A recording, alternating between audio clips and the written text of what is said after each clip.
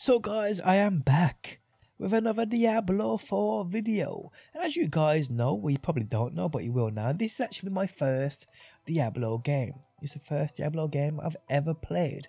Yes, I know about the history of the game, I know a bit about the previous games, I know the basic story of the games, but this is the first game I've actually played. And as you guys will probably expect, yes, I love this thing, I just can't pull it down. I mean, I started playing this way earlier on. I can't put it down. I've tried to play other games. I've tried to turn back on Street Fighter 6, Destiny. Can't do it. Diablo is swallowing my life. But today, guys, I want to share with you a massive moment in my Diablo playthrough, my Diablo life. I got my first legendary drop. Whoop whoop. How's it going, guys? My name's DPJ, and if you do enjoy the video, leaving a like really helps out. And if you like what you see and want to see more, be sure to subscribe.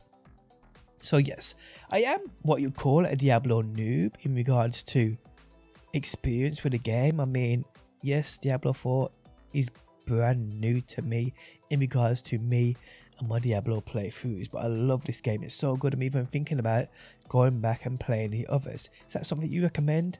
Let me know. But yes, guys, I have been farming away. Been farming this dungeon. If you don't know about this, I've made a video on this already, which I will link down below. You can farm any dungeon, but this one for me right now and for newer players is definitely the best one to do early on.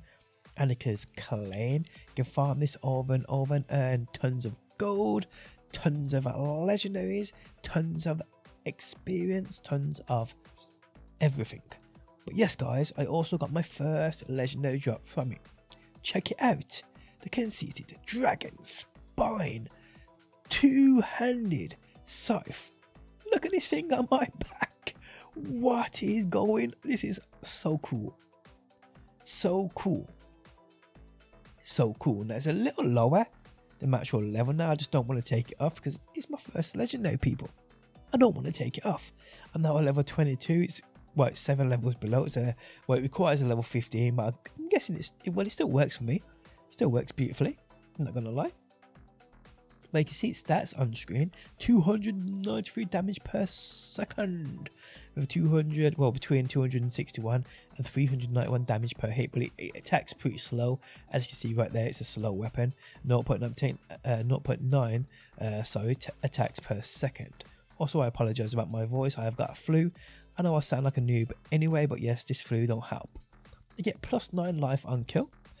Plus 20% or 27% overpowered damage, plus 13% vulnerable damage, plus 14% damage to slowed enemies, and a plus 8% damage over time. It deals 40% increased damage while you have a barrier active, and a plus 2 life on kill. Now, me using my necromancer and a build I'm going for, still working on it. I'll share it with you guys when it's done. But this weapon works an absolute treat, it really does. Now, we also, guys, had another legendary drop a little after. Same dungeon, same farm. The Necklace of Might, a legendary amulet with 244 item power. Best thing about it is a 6% resistance to all elements. That's quite good. It's got plus 2.2% damage, to plus 2.5% healing received, plus 1% total armor. Many things, guys, many things. Basic skills grant 20% damage reduction for 9 seconds. Pretty cool. But yes, all this gear I have got from that farm. I mean, again, if you want to check out a video on it, I'll link it down below. But it is relatively easy to do, even for a noob like me. Now, what I will say is, guys, if you guys are new to this game, new to the franchise of Diablo, looking for people to play with, even looking for help, do you want to offer your help? Do check out my Discord link down below. Hit me up. I mean, if I'm free, we can farm together, play together. Really simple as that. So yes, I've created a dedicated channel for Diablo 4, trying to create a small little family over on my Discord. So yes, go ahead and join, people. Do what you gotta do. But yes, guys, I thought I'd share with you this monumental moment in my life of me receiving my first legendary item. It's incredible legendary two-handed scythe. Just look at that thing. Look at that. It's so cool. It's bigger than my player. It's bigger than my character. my necromancer. But guys, if you enjoyed the video, leaving a like really helps out. To let me know your first legendary item. Do you still have it? Were you attached to it like I am? Let me know. Guys, thanks as always for stopping by, and hopefully I will see you on that next one.